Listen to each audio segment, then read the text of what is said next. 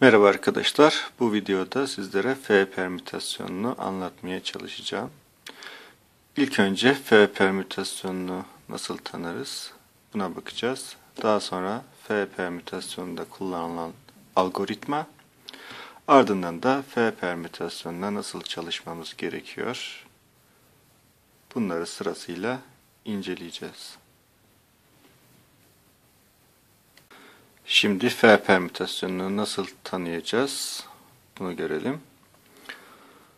OLL'yi tamamladıktan sonra bakıyoruz. Eğer bir taraf yani 1 çarpı 3'lük bir blok oluşmuş ise bunu kendi rengine alıyoruz. Diğer taraflara baktığımız zaman sadece bu blok var. 1 çarpı 3'lük blok. Diğer başka bir blok oluşmamış ise F permütasyonunu uygulamamız gerektiğini anlıyoruz. Küpümüze bakacak olursak 1 çarpı 3'lük blok oluşmuş. Hemen kendi rengine alıyoruz. Kırmızı tarafına. Bakıyoruz ki diğer kalan kısımda herhangi bir renk bloğu oluşmamış. Bu küpede F permütasyonunu uygulamamız gerektiğini anlıyoruz. Şimdi F permütasyonunda kullanacağımız algoritmayı göreceğiz. Öncelikle algoritmayı uygulayabilmek için 1 çarpı 3'lük bloğu sol tarafımıza alarak algoritmayı uygulayacağız. Solumuza aldık. Diğer renk bloklarının oluşmadığını gördük. Şimdi algoritmayı uygulayalım.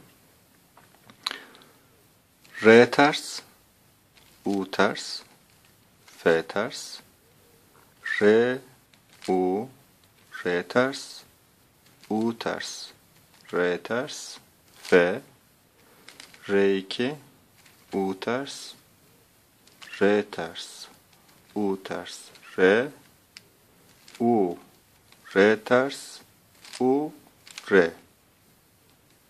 Yaptığımız zaman küpümüz çözülüyor. Şimdi aynı algoritmayı diğer küpümüz içinde uygulayalım. 1 çarpı 3'lük bloğumuz sol tarafımızda. Renk bloğu başka yok. Algoritmayı uygulayalım. R ters, U ters, F ters, R, U, R ters, U ters, R ters, F, R2, U ters, R ters, U ters, R, U, R ters, U, R yaparak küpümüzü çözüyoruz. Şimdi de F permütasyonunda nasıl çalışmamız gerektiğini inceleyelim. F permütasyonuna çalışmak birkaç algoritmada olduğu gibi çözülmüş küpe tekrar uygulayarak mümkün. Küpü F permütasyonu uyguladıktan sonra yine F permütasyonu uygulayacak şekil kendiliğinden oluşmakta. Tekrar aynı şekilde tutarak F permütasyonunu çalışabilirsiniz. Yapalım şimdi.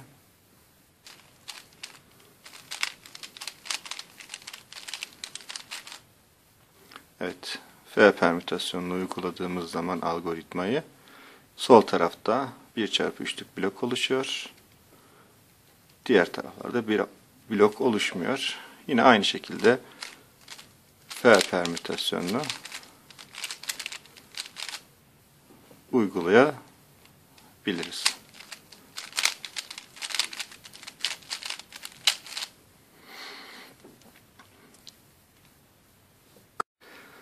Yukarıdaki algoritmada da görmüş olduğunuz gibi F permütasyonunu üçer parantez içerisine aldım. Bunun sebebi çalışırken dikkat edeceğimiz bazı noktalar, yani yarıda kalırsak, nerede kaldığımızı unutursak bunu hatırlayabilmek adına sizlere bir durumları göstermek istiyorum.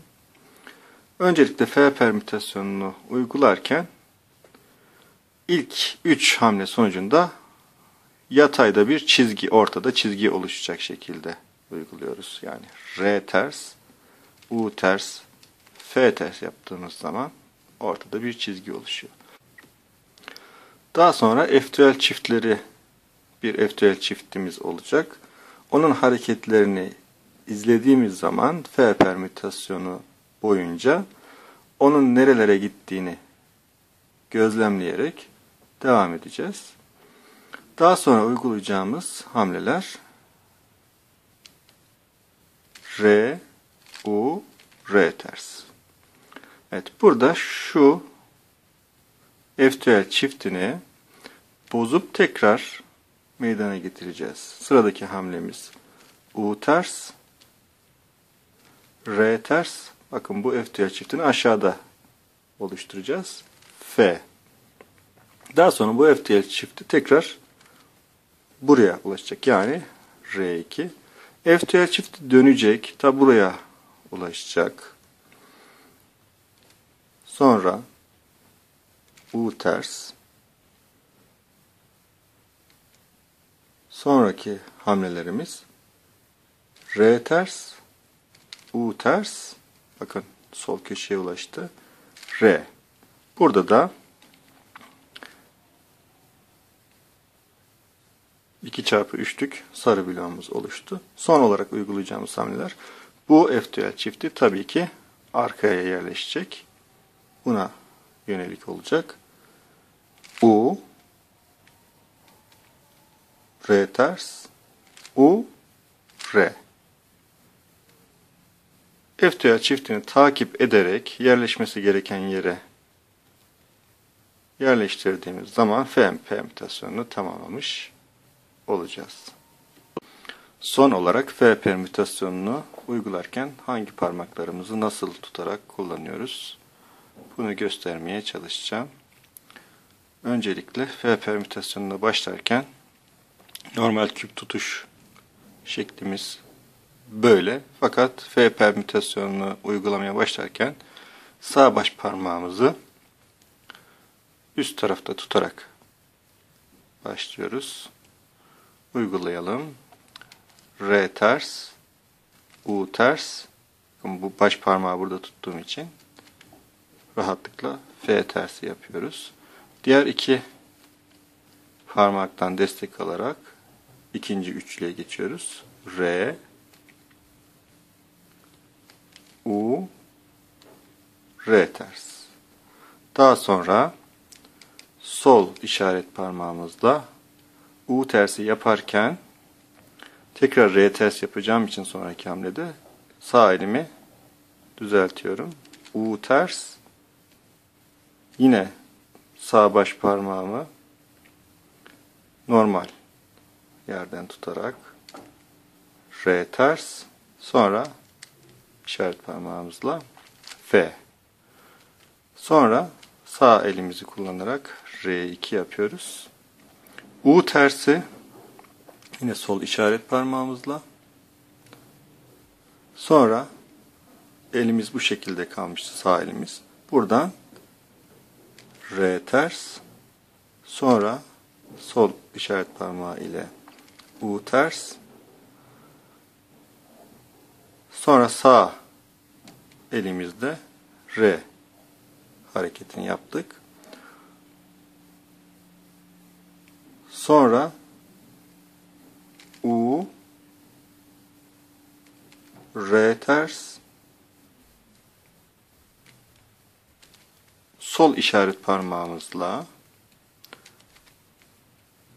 U yapıyoruz. Sonra sağ elimizle R yaparak bitiriyoruz.